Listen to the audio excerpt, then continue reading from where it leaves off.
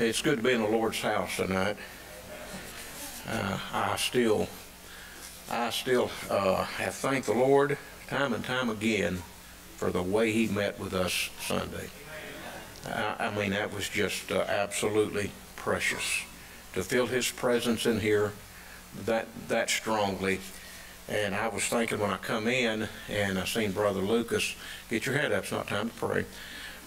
It's always good to, try to say something to your brother or sister in Christ to help them, to build them up, encourage them. So I started out, and Lucas looked at my tie, and he said, wow. He said, I like that tie. That's something us young guys wear. That's something that a young man.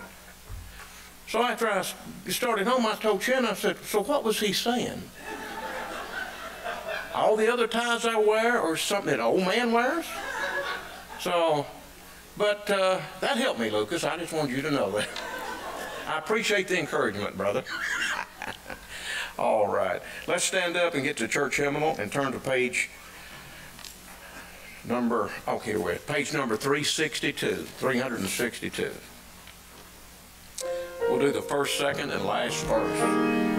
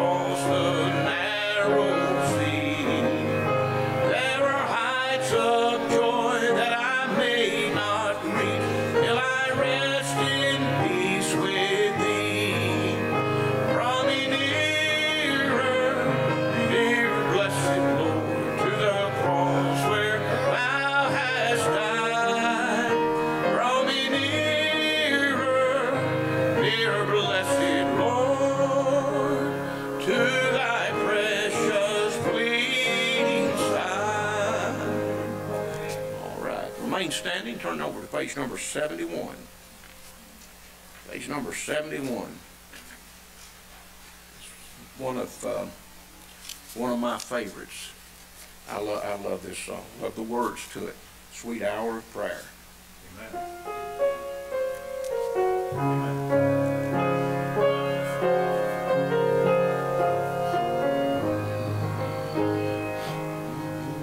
Sweet hour of prayer, sweet hour of prayer, that calls me from a world of care and bids me at my Father's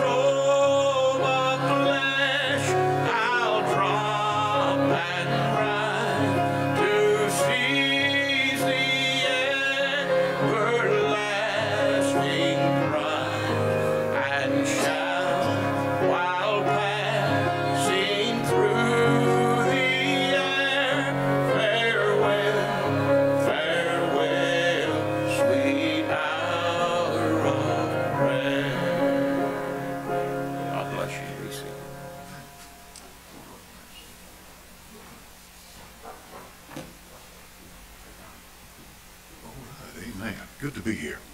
Brooklyn's going to sing for us. I'd like to invite her up now.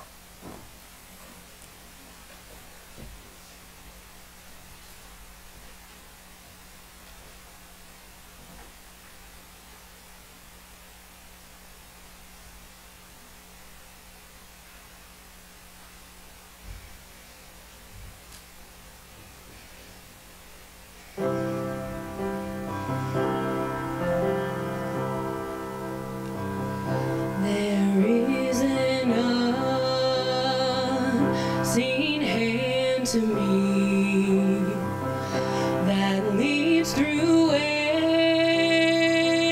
I cannot see while going through this world of woe. His hand still leads me as I go. I'm trusting to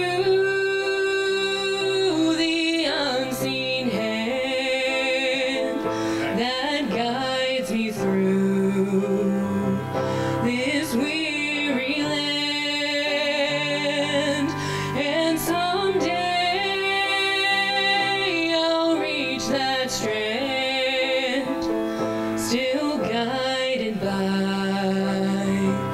God's unseen hand. I long to see my Savior's face and sing the story, saved by grace, and thereupon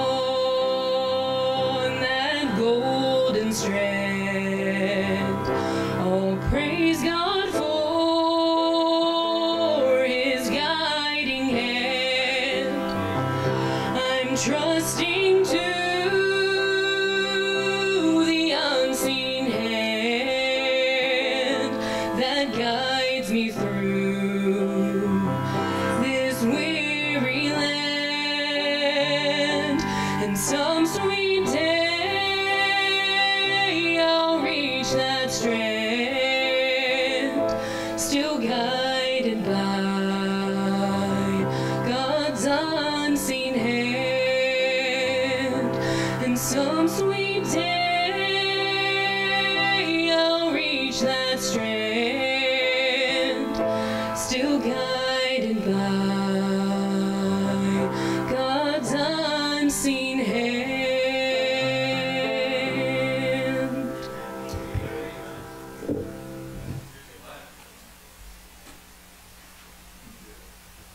Thank you, Brooklyn. That's beautiful. It's good to be here. Good to have you. I hope you have your Bible.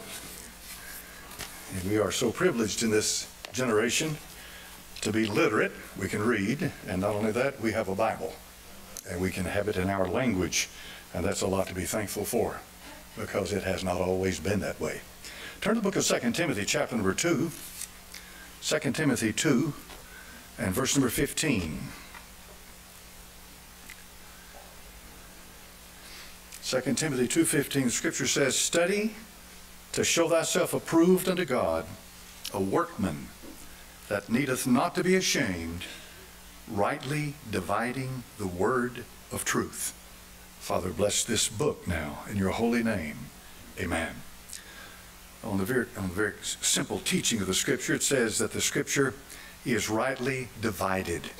Therefore, you're not reading something that was laid out to be easy to understand. The Apostle Peter talked about things in the Scripture that are not easy to be understood. And he referred to the Apostle Paul in his scriptures that he was writing. It talks about the prophets who prophesied of things that they did not understand themselves as they prophesied of it. But being led of the Holy Spirit, they gave what God gave them. The Bible is not written to make a Baptist out of you, a Methodist, Presbyterian, Lutheran, Episcopalian, Catholic, and so forth. The Bible is the Word of God. It's a living book. And if we're going to study it, then we have a lifelong chore. We should remain students of the Scripture as long as we are alive. And by the grace of God, one of my prayers to the Lord is, Lord, please, please, please, let me retain my sense my ability to think so I can read the Bible, and you can speak to me from the Scripture. Because once you've lost the cognizant faculties, you're getting in bad shape. So I consider myself a student of the Bible, and the truth is God is showing me things now that He just 5 years ago that I hadn't seen. Now, I'm going to give you a few things tonight instead of rambling on and show you what we're talking about when we talk about the Bible. When I got saved in 1973, I had no mentor. There was no one to teach me, no one to guide and direct me. And God knows me. He knows what I'm made of, and He knows what makes me tick. And so immediately I set about to learn the Bible, began to read it, and I found it a fascinating book. Fact of the matter is, for the first few weeks after I got saved, I hardly laid it down. The only time I laid the Bible down was when I went to work, and apart from that, I was reading the Scripture. I couldn't get enough of it. It was just alive, feeding my soul. Now, I want to give you some things tonight that the New Testament's going to give you, and this is going to be a kind of a panoramic view, but it's going to help you locate just exactly what it means to be a student of the Bible. First of all, I want you to notice that the New Testament talks about things that change. Look at the book of Matthew chapter number 10 and verse number 5. In Matthew chapter number 10 and verse number 5, the Lord said to the 12 disciples, sent them forth, saying, go not into the way of the Gentiles. All right, there it is, as plain as it can be. But then when we get to Mark chapter number 5 and verse number 39, here's what we read. Mark chapter number 5 and verse number 39. I don't know why I don't have it marked. We'll get to it. Mark 5:39. Here's what your Bible says. Let's see. I'm in the wrong scripture. 5:30. Matthew 5. No. Mark 16:15. Here we are. I've got my wrong glasses on tonight. I've got the wrong prayer going out the door. Mark 16:15. He said to them, now remember, he said, go not into the way of the Gentiles. Now we have this in Mark 16:15. He said to them, go ye into all the world and preach the gospel to every creature. Now what's going on here? This is a complete reversal as to what he said before. Well, this challenges you. You have to find an answer to that. This is what it means to study the Bible. All right? This is what's going on. Why the change? Why did he say go only to the house of the lost sheep, the children of the house of Israel, go not in the way of the Gentiles? Then he turns right around and tells them to go into all the world and preach the gospel to every creature. And of course, when you study the Bible, the Scripture will open up to you how that we have a progression of the offering of the kingdom of heaven and the kingdom of God, and something profound had changed. And that's why the commission is changed. I want you to notice what he said in Matthew chapter number 5 and verse number 39. Matthew 5:39. Here's what your Scripture says. Matthew 5:39. But I say to you, you resist not evil, but whosoever shall smite thee on thy right cheek, turn to him the other also. All right? You hear a lot of people get in, they start teaching the Bible, and they get into things like this, and this is a wonderful truth. It is a truth, but it is not everything that can be said. You know, are you following me now? There is more to be said, and the more that is said is found in another place, but it's later. Look over here in the book of Luke chapter number 22, verse number 36. See, what I'm doing is laying before you tonight how to study the Bible. Luke chapter number 22, verse number 36. Then said he unto them, but now he that hath a purse, let him take it, likewise his scrip, and he that hath no sword, let him sell his garment and buy one. So we're going from being smitten on the cheek and turn the other cheek to buying a sword. What's going on? Learn what happens between these two statements, and you're beginning to study the Bible. And how much preaching do you hear where cherry pick certain things to build this agenda of the church and so forth? You hear that all the time. There are places in the Bible that do not, on the surface, match Baptist doctrine. Think about that. Because I'm obligated to give you the truth. And I'm obligated to set before you things that may not coincide with what you've necessarily been taught. Are you saying the Baptists are wrong? What I'm saying is that the Baptists could get a little deeper into some things that might help them And here you got to understand this too. When we say Baptist, it's like saying the Jews. Which bunch?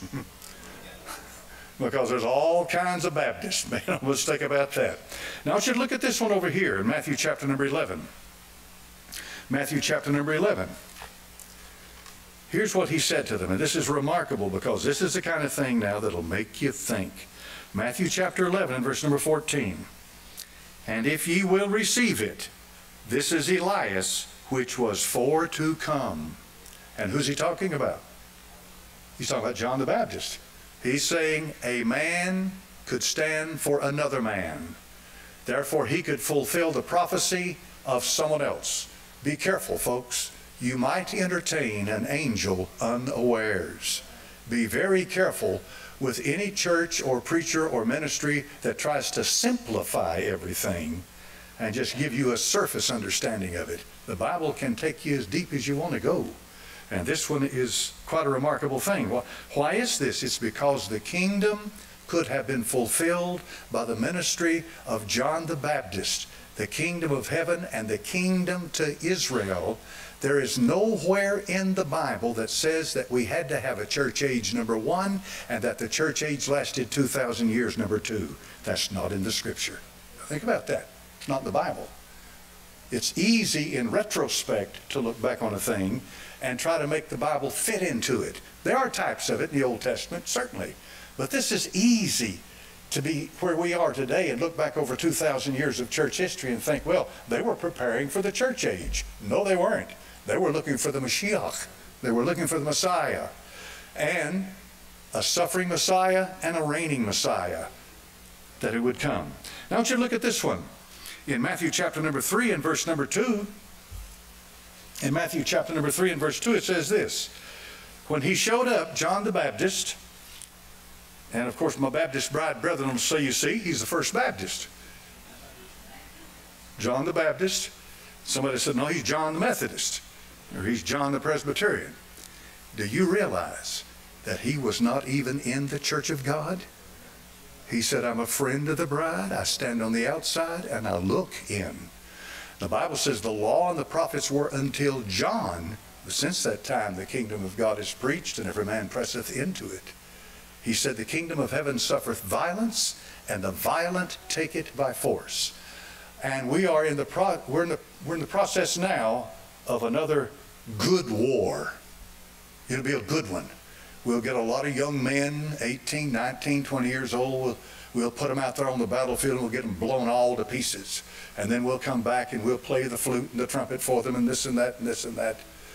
And look, some of you are looking at me tonight like I'm crazy. See, I lived through the Vietnam War. And I lost friends. I lost buddies. I know the spirit of that age. I know what it was all about. Everybody was gung-ho about going to Vietnam. When it all started, yes, they were. And did you know, my dear friend, to this day, I'm not even sure what we were doing there, because when you get home tonight, don't you take the clothes you're wearing, you get home tonight, look at the tag in that clothes, and some of the stuff you've bought for your home, you might be surprised at how much stuff you're wearing that was made in Vietnam. So what was it about? Doesn't it force you to ask the question? If we're trading with them and the money's being made, and they're making all kinds of money and all kinds of jobs and this and that and this and that, what was all that war for? And what's this thing coming up now? What's going on over here with Iran? What's going on with Russia? What is it with China and Taiwan? What's all this stuff? You know, over here in the Ukraine, you know. They're preparing for another one. And let me tell you something. Do you know who makes money out of a war? Yes, Wall Street. Wars are very profitable. A lot of money to be made. This is why the Lord said, buy a sword. And he said this. He said, the kingdom of heaven, or the kingdom of God, suffereth violence, and the violent take it by force. Do you agree with that? Are they taking the rulership of this earth by? Yes, they are. Absolutely. They're taking it by force. Smedley Butler, who was a major general in the United States Marine Corps, I think in the 30s and the 40s.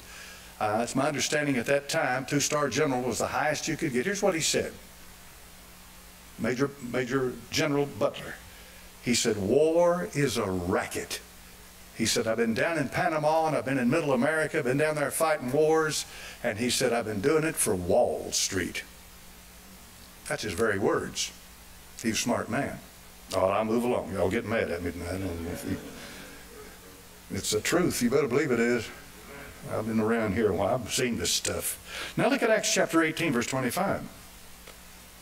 Acts chapter 18 and verse number 25. John the Baptist shows up and says, repent. All right? For the kingdom of heaven is at hand. And this man was instructed in the way of the Lord, being fervent in the Spirit. He spake and taught diligently the things of the Lord, knowing only the baptism of John. Now, if you'd heard the preaching of Apollos, and this is who we're talking about over here, if you'd heard that preaching, would you have gone to heaven? Of course you would have, just like Apollos would have, because he was preaching what he had and what he knew it. It was the truth when he received it. And then when more light came, he accepted the light, which lays down a principle in Scripture. You may have a partial understanding of certain things, but if the Holy Ghost dwells within you, you will receive further truth and you'll embrace it when it comes. Amen. That's a mark of a true Bible believer. Now, the kingdom of God versus the kingdom of heaven. And the book of Matthew is the only book in the Bible, New Testament, that talks about the kingdom of heaven. There's a reason for that. Because the king showed up, they rejected the kingdom of heaven, and when they rejected the king, they rejected the kingdom of heaven. And so the Apostle Paul says, I go to the Gentiles, the last chapter of the book of Acts, Acts chapter 28, and he says, they will hear. So something profound had happened. If the book of Acts finishes in 28 chapters, and we have every reason to believe that the book of Acts was written before the destruction of Jerusalem by Titus in 70 AD. How do we know that? Well, not one word is said about that destruction, and that was a profound thing that happened to the Jewish people in 70 AD. But there's something else that's important about it. If you'll turn over there with me to the 28th chapter of the book of Acts. I hope I'm not jumping around too much for you. I'm trying to show you some things, though, that, oh, how I wish they had been taught to me when I first got saved. But I guess it took time to prepare me to receive what God has showed me. If you look over here in Acts chapter number 28, in verse number 25, it says, some believe the things which were spoken, and some believe not, verse 24. And when they agreed not among themselves, they departed. After that, Paul had spoken one word, well spake the Holy Ghost by Esaias the prophet unto our fathers, saying, go unto this people, and say, hearing ye shall hear, and shall not understand, and seeing ye shall see, and not perceive. For the heart of this people is waxed gross, and their ears are dull of hearing, and their eyes have they closed, lest they should see with their eyes, and hear with their ears, and understand with their heart, and should be converted, and I should heal them. Be it known, therefore, unto you, that the salvation of God is sent unto the Gentiles, and that they will hear it. Were Gentiles saved before this? Of course they were. Cornelius is saved. He's a Gentile, Acts chapter number 10. So what does this mean? It means the focus now of the gospel ministry is toward the Gentiles. And this is where he begins to build his church. It's important, too, to understand that the Apostle Paul is the one who said this, which brings us to one of the most important men who ever walked on the face of this earth. And his name is Saul of Tarsus. You can't study the New Testament without studying the life of the Apostle Paul and understanding a little bit about who this man was. He was saved somewhere between 31 and 36 AD. All right? He said, I was one born out of due time.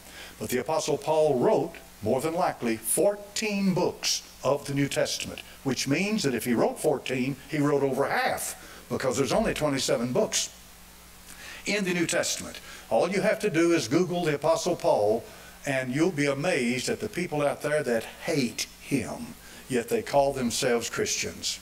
Now, if you hate the Apostle Paul, my dear friend, you are not my brother or sister in Christ, because you hate my Bible. He wrote that New Testament. You can't have it both ways. If you despise Paul, you despise his writings. And these include the prison epistles, Ephesians, Philippians, Colossians, and Philemon. It includes Galatians, 1st and 2nd Timothy, 1st and 2nd Thessalonians, Titus. and probably Hebrew, what you have done is gut the New Testament. And you have done a disservice. And I want to rebuke you tonight with everything that's in me. You are a devil straight out of hell. I don't care who you are. If you go after the Apostle Paul and try to denigrate that man and tear him down, your spirit was born in the pit, and you don't know Christ. Amen. And whoever you are, if you're one of them, you better take that to heart, because you'll give an account in the judgment for what you've done to our New Testament. You've gutted it. Amen. You can't have it both ways. Now, the Apostle Paul was saved 31-36 AD. You have what's called Pauline and Petrine. How many's ever heard of that? Pauline and Petrine. All right, what are we talking about? Pauline has to do with Paul's epistles and Paul's theology. Petrine has to do with the Apostle Peter, his ministry, and his theology. The Roman Catholic Church is big on Peter. And Protestantism, for the most part, has been big on Paul. This is not that we slight Peter in any sense of the word. Peter is an apostle of the Lamb. I'm not Pauline or Petrine. I'm a Bible believer. But I mention this tonight so you'll understand, because you do get schools of thought. In the book of 1 Thessalonians, they say was written somewhere about 52 AD. All right? Now, some say this is the first book of the New Testament that was written. Now look what we're talking about. There are others who say that Galatians was the first book of the New Testament written about 48 AD. How many times I've said before, when it gets into dates, it's extremely difficult to prove one date over another date. And the date of the writing of books, usually they'll give a latitude of something like 6 or 7 or 8 years as to the date of the writing of a certain book. But if 1 Thessalonians is the first book written of the New Testament, every chapter in 1 Thessalonians is pointing people to the second coming of Christ. And that was written by Saul of Tarsus, Paul the Apostle. Now, the Apostle Paul died, we believe, somewhere between 64, 68 AD. You've heard many messages about the Mamertine prison in Rome, and I've even preached it before, may preach it again, makes good preaching. But the truth of the matter is, there's not one word in that New Testament that tells you that the Apostle Paul died, period. And it certainly doesn't tell you when or where he died. Did you know that? You see, some people are led to believe that the Bible tells you when, where he died. He did not. He was in his own house in Rome for 2 years, and it mentions that in the last chapter of the book of Acts. But it doesn't tell you what happened after that. We do not know. Now, I want to read you just a little history, okay? Paul's death is believed to have occurred after the Great Fire of Rome in July 64 AD, but before last year of Nero's reign in 68 AD. Pope Clement I writes in his epistle to the Corinthians that after Paul had borne his testimony before the rulers, he departed from the world and went into the holy place, having been found a notable pattern of patient endurance. Ignatius of Antioch writes in his epistle to the Ephesians that Paul was martyred without giving any further information. Tertullian writes that Paul was crowned with an exit like John, although it is unclear which John he meant. Now, these are what we call church fathers that I'm reading to you. Now, listen to this one.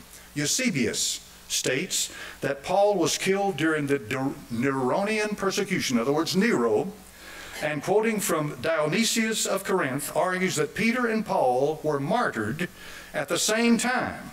This is also reported by Sulpicius Severus, who claimed Peter was crucified while Paul was beheaded. John Chrysostom, they called him the Golden Mouth. John Chrysostom provides an account of Nero imprisoning Paul, but none of his execution and no mention of Peter. Lactantius only mentioned it was Nero who first persecuted the servants of God. He crucified Peter and slew Paul. So what's all that mean? It means that there's a lot of extra biblical information out there. Some of it in what's called apocryphal books or pseudepigraphic books. There's a world of that stuff out there, folks. There may be truth in it, but we don't know that for certain. You cannot accept. We don't know, you see. Someone says, well, I know how Paul died. Well, if you do, that's fine, but I don't have to believe it.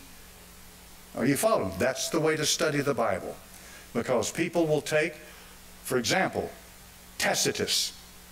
How many of you remember me mentioning the name of Tacitus? He was a Roman historian. Here's what he says.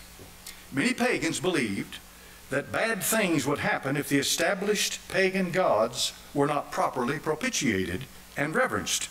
Bart Ehrman says that, quote, by the end of the 2nd century, the Christian apologist Tertullian complained about the widespread perception that Christians were the source of all disasters brought against the human race by the gods.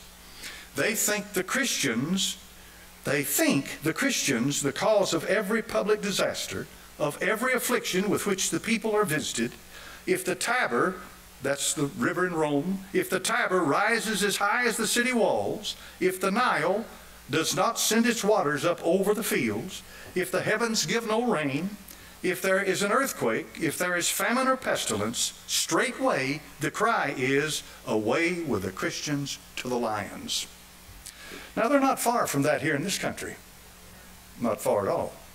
Because you can see you can see it building, and they have buzzwords they're already using, and these buzzwords they use among themselves to identify certain groups of people, and then once you identify a certain group, you demonize them. And so therefore, once you identify them and demonize them, then you're ready to do anything that your heart's desire, anything you please, and you know which side you belong on, because you know which side is using the words, and you know exactly their agenda. This is what's happening in this country. It's a shame that it really is. It's such a shame. There was a lady here this past Sunday. She was from Nigeria. She sat right back there. How many of you saw her? She had that headdress on, and she had I think it was her husband. They're from North Carolina, and she's trying to get a green card. And I told her, I said, well, listen, don't mess with that. Go down to the south of the border, down there around somewhere in Texas or Arizona, and just come right across, and they'll give you money, put you up in a hotel somewhere, and give you $1,000 to spend, and take care of your physical needs. And you say, well, that's a joke. No, that's no joke. That's no joke. Oh, no, no, no, no. They have opened up the border so they can change the demographics of this country and create a voting bloc that will keep them in power in the foreseeable future. How many of you believe that? Good. Yeah. And it's nothing against these poor people coming across the border. Good night. I don't blame them for wanting a better life. I understand all of that. But you got a country. And it'd be a problem for you if you needed to go to the emergency room and you couldn't get in because it was full of illegal aliens. Is that a problem? Yes, it's a problem. Because the elite don't have that problem. They have their own doctors and hospitals and treatment. Oh yeah. They'll pass gun laws and take your gun away from you, but they have armed bodyguards. Well, I was getting all that. I mean, you all know what I'm talking about anyway. You know exactly what I'm talking about. It's the truth. Yes, it is.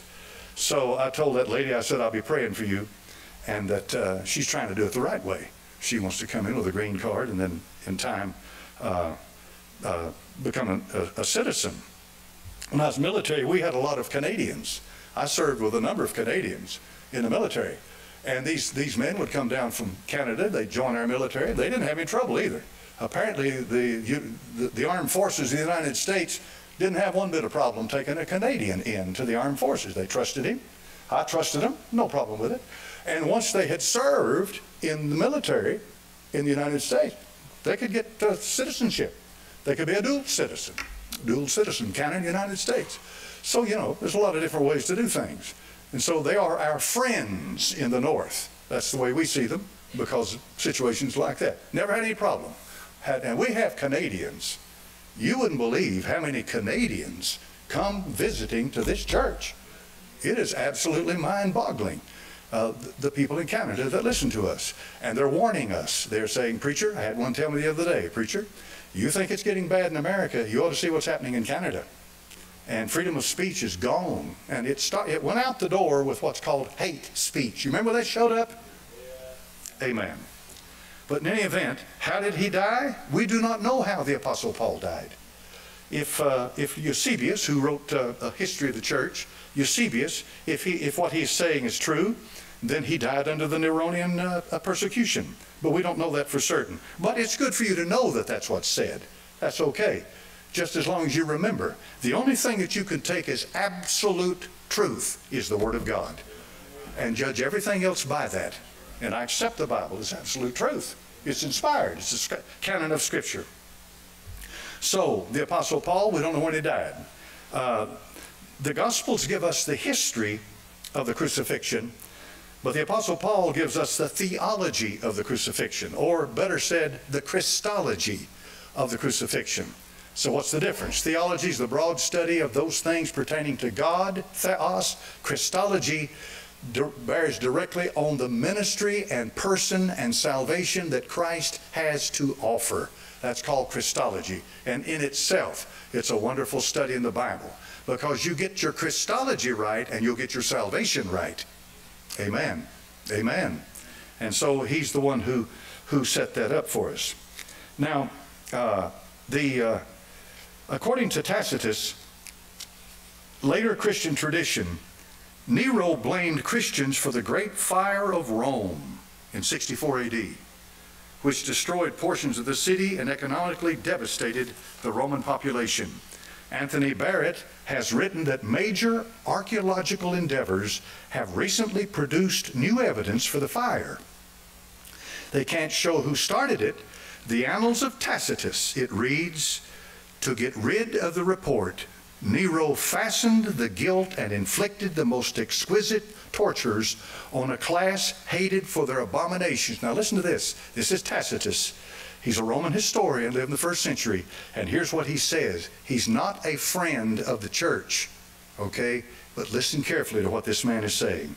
To get rid of the report, Nero, who was the Roman Caesar, fastened the guilt and inflicted the most exquisite tortures on a class hated for their abominations, called Christians by the populace.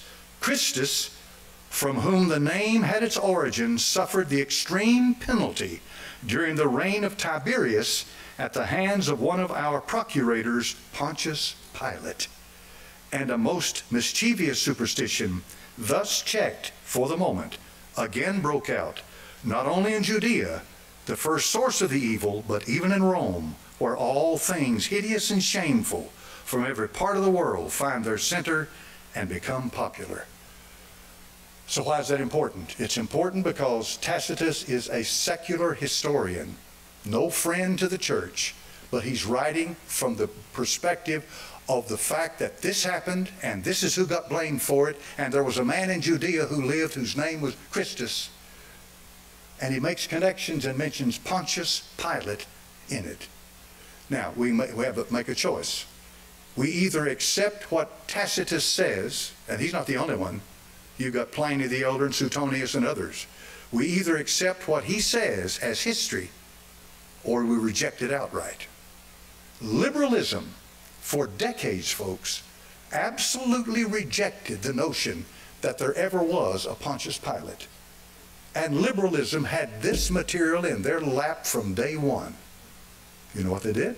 They did not want to believe what they had in hand, and they would stop at nothing to skirt it, divert it, hide it, somehow or another confuse it, until a stone was found at Caesarea Maritima. And that stone was found, I don't remember how many, 40, 50, 60, 70 years ago. And it had the name Pontius Pilate there in stone. Do you know what the liberals did? They had to shut up, because there's proof positive. For example, they say that David, the king, David, Hamelech, Yisrael, David, the king of Israel, they say that he never really existed, that he was created by after the captivity. Scribes created him to embellish the history of Israel and to give them identity in the world. So they created this Davidic throne and the reign of David. They said he didn't exist until in the northern part of Israel, the archaeologist, who I've told you before, is your friend, folks. The archaeologist is one of the greatest friends you have. Got digging, and he's a Jew. He was digging and digging and digging, and lo and behold, he comes upon a stone at what's called Tel Dan. A tel is a man-made a mound like Tel Megiddo. And what's the name on it? Hamelech, HaDavid, HaYisrael. Melech is king, David is David the king, Yisrael, David the king of Israel. Oh, did it ever blow their mind. Oh, did they ever hate that. And to this day, they despise that idea. Oh my, you mean to tell me that the stones literally cried out? That's what he told them. He said, if you don't, the stones will. And the stones have cried out. Oh yeah. They went into the valley of Gehenna. They went back up in a cave. And there they found an ossuary. An ossuary is a bone box. 2,000 years old, a bone box. It had a name on the side of it. The name was Caiaphas. Yeah, Caiaphas. Does the Bible mention anybody called Caiaphas? Of course it does. Of course it does. That's just three. There are many, many more. They keep finding stuff. They keep finding and keep finding and keep finding. The Bible is historically true, folks. They call it the historicity of the Scripture. It's historically true. It is spiritually to the point, because the Bible knows how to reach us. It knows exactly what we need. And here's the thing now, to bring you to the last part, that did not change.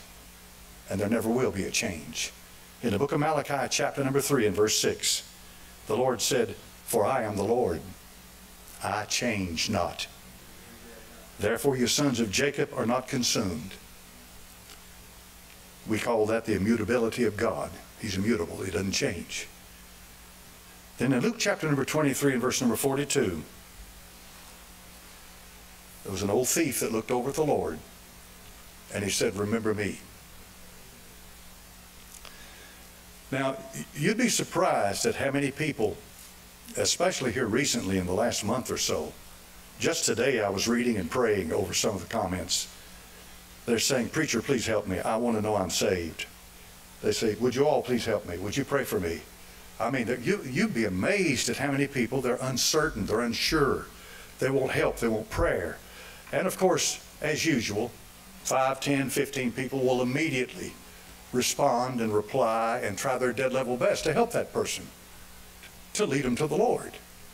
Now, I gave you a bunch of stuff tonight, jumped here, jumped there, this, that, this, that. But what I'm about to say to you tonight is probably the most important thing of all I have to say.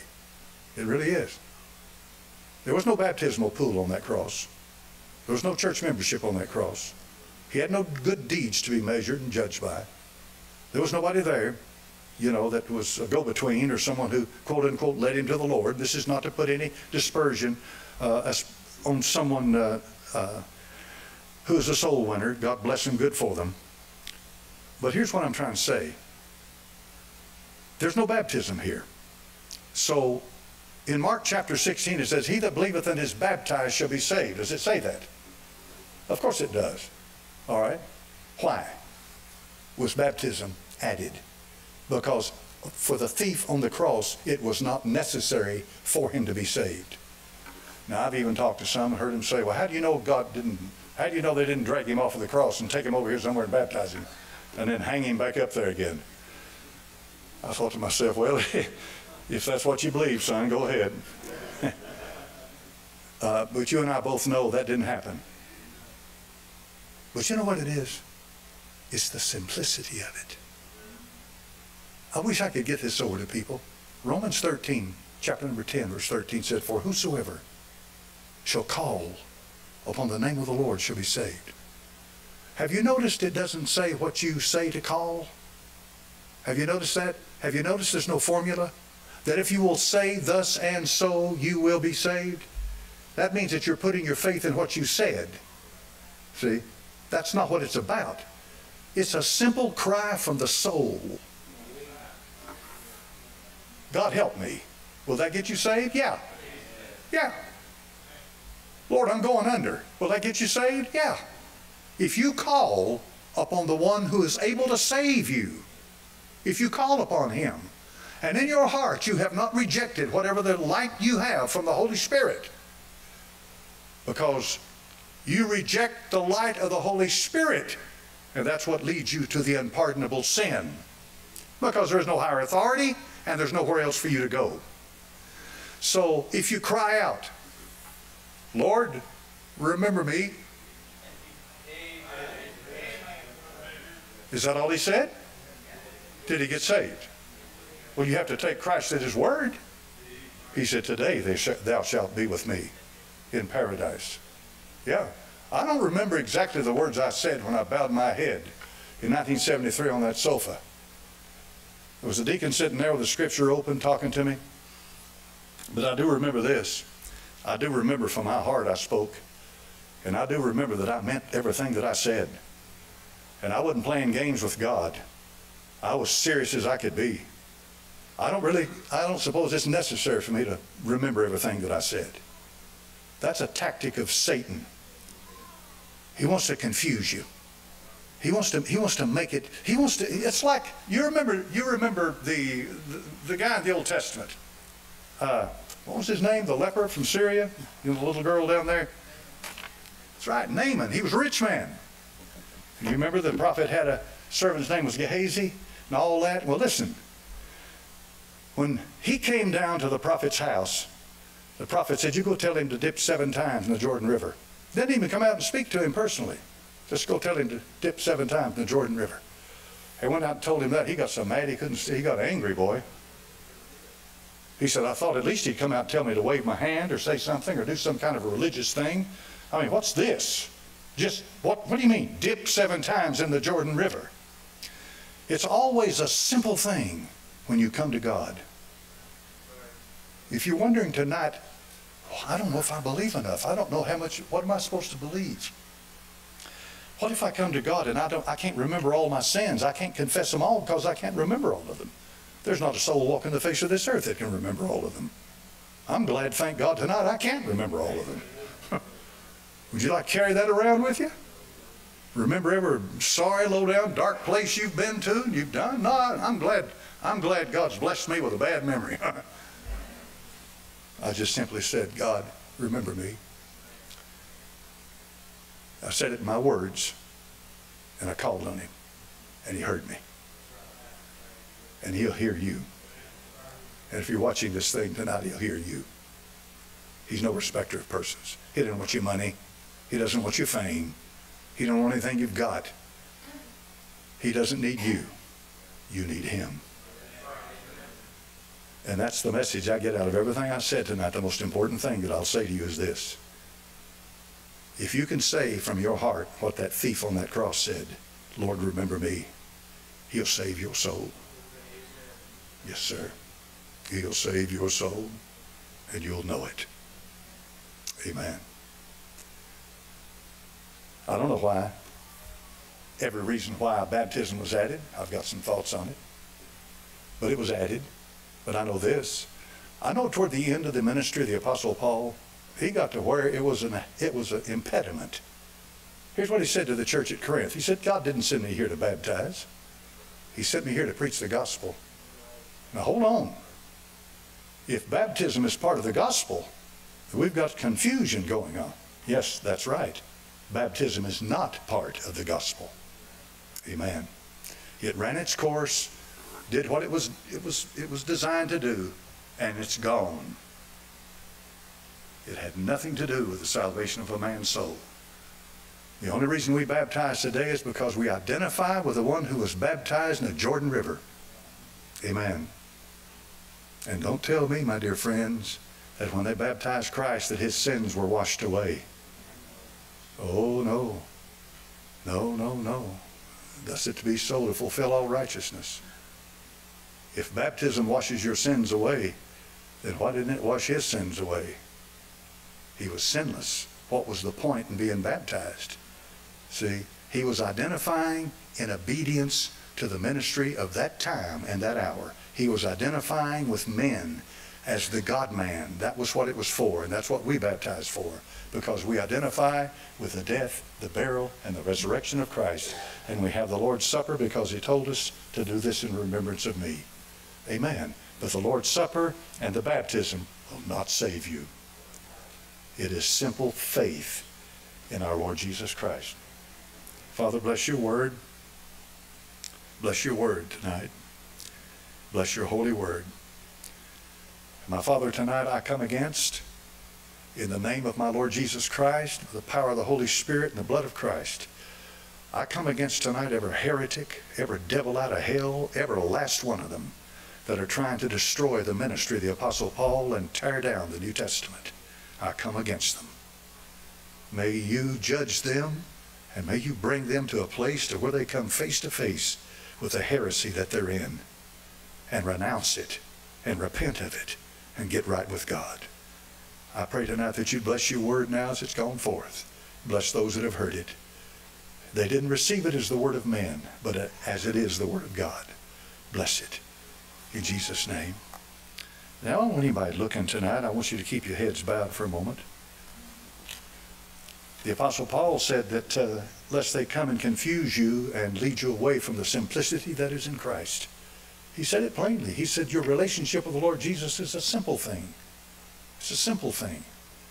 Oh, I understand there's a lot of profound issues involved, but it's a simple thing when it comes to a man's soul and the Lord.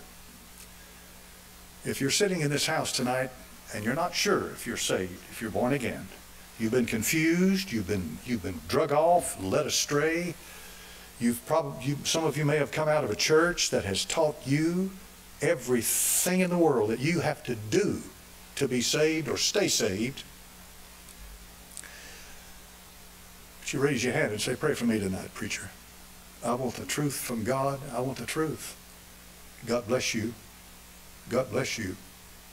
Amen. Anybody else raise that hand and say, I want the truth, preacher. God bless you over there.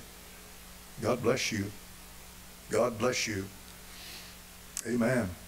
My dear Christian brothers and sisters, tonight that should tell you to pray. That should encourage you to pray. We've got people in here who raise their hand. We love them. We're here to help people, not hurt them. Simplicity in Christ. Father, I pray for them now. I pray, Lord, that you're the only one who knows how to talk to the heart and search the heart and try the reins. You're the only one that can really communicate us on a level, Heavenly Father, where we can be saved out of the intellect into the heart. You can speak to the heart. You can speak directly to the heart. Lord, make it simple. Make it so simple to them tonight. The church, so many churches come between people and God, and it's not meant to be so. I pray for them. I pray that the work of Christ, that the finished work on the cross, that what he did for us, that he paid that sin price and became sin for us who knew no sin, and simply look at that thief who said, remember me. That's good enough for me tonight. Lord Jesus, in thy righteous name I pray, help them, help them. Those who may be watching tonight, and we can't see them, but they can see us. We pray for them. Whoever, wherever they are, we pray for you. We want you to know that. If you're watching tonight, and you want to bow your head with me, and you want to call upon the Lord, and you want to ask him to cleanse you, save you, write your name in the book of life. I don't know what words will come out of your heart, but it'll be words of sincerity. You may not say any more than the thief did. God, remember me. That's all it takes. That's all it takes, is honesty from the soul. Honesty from the soul to connect you with God. Would you do that? In thy holy, righteous name, would you do that? Amen. Amen. Thank you. Thank you. Thank you for letting me deliver my soul tonight. I don't know how much time we've got left, but I guess you could tell that it hits an anger spot in me that I'm telling you right now, I have no time for a heretic that will try to destroy the Apostle Paul and tear down your New Testament. You've got no time for them. They are not your brother and sister in Christ. I don't care how many times they say they're Christians. They are not. They have denied the Word of God. Amen. All right. Anybody have a prayer request tonight?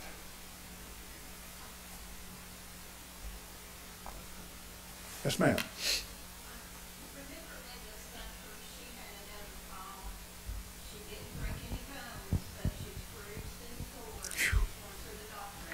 Yeah. Well, I'm glad. I'm glad she didn't break any bones. Did she hit her head? Did she hit her head?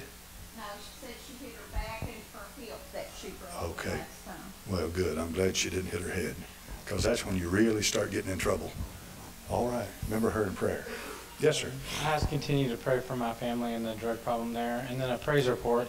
I was able to bring a bunch of kids to children's church tonight. Amen. Good. Good, good, good, good. All right. Anybody else? Over here.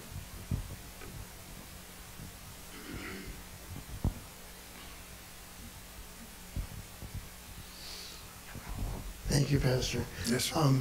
I just moved here from New York City last Thursday.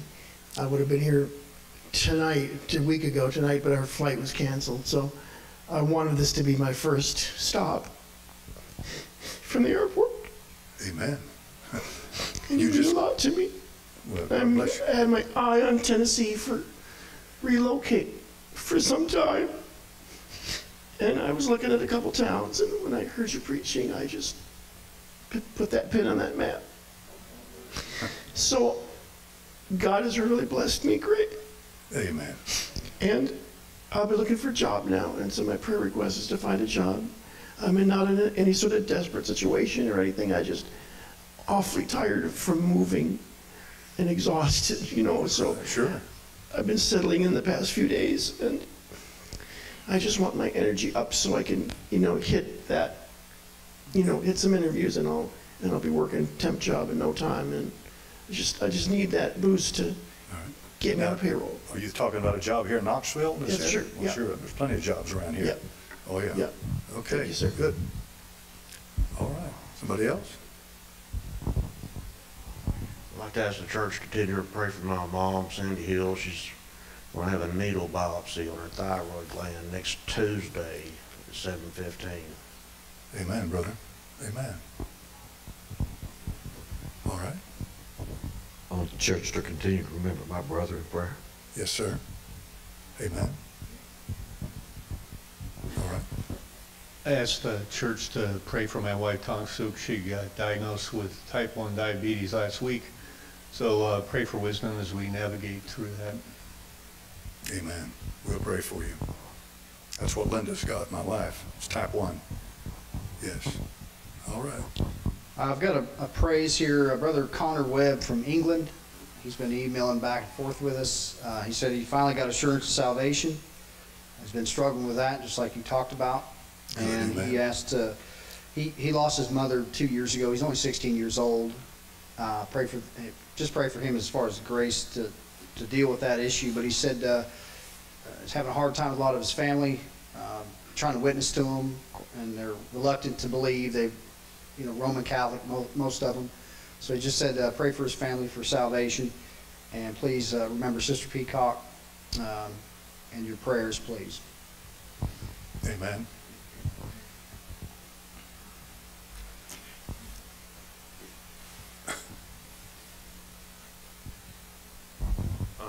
A little follow-up. My brother's pastor, Pastor Overman in Florida, he had Brother Tony requested prayer request. I wasn't here last week, but he went through this open heart surgery, went fairly well, so he's in recovery right now. Okay.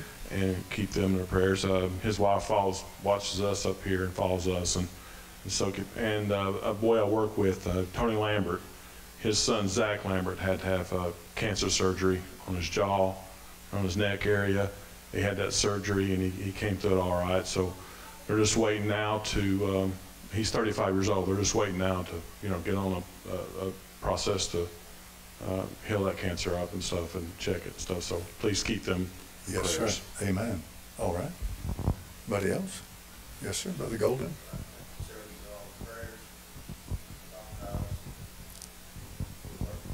Amen. Amen.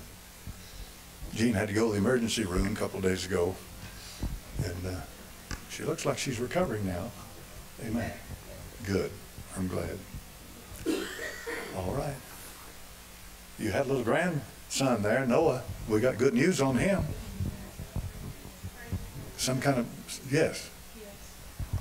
Thank the Lord for answered prayer, and we appreciate our church family praying for him. But it's something that can be taken care of, and they're going to do an outpatient surgery April 26th. So, yeah. Amen. Good. All right. Amen. All right. Anybody else? If you don't know, there's a place in Memphis, Tennessee called St. Jude's Children's Hospital. It's one of the finest hospitals in the world. They don't charge the people a cent when they bring their children. They're on TV all the time. You see the little ones on there. And you can see some, one that was taken, and one was in 10 years or so ago, and they've apparently been healed, and now here they are, 10, 12, 14, 15 years old. Pray for work like that. Pray for that kind of thing, because I don't know of anything worse than to see your child with cancer. That's got to be a horrible thing. And when it started, I think they saved 1 in 5 or 1 in 6, and that was their success rate. And now they only lose about 1 in 5 or 1 in 6, something like that. The rest of them are healed. And I pray for them all the time.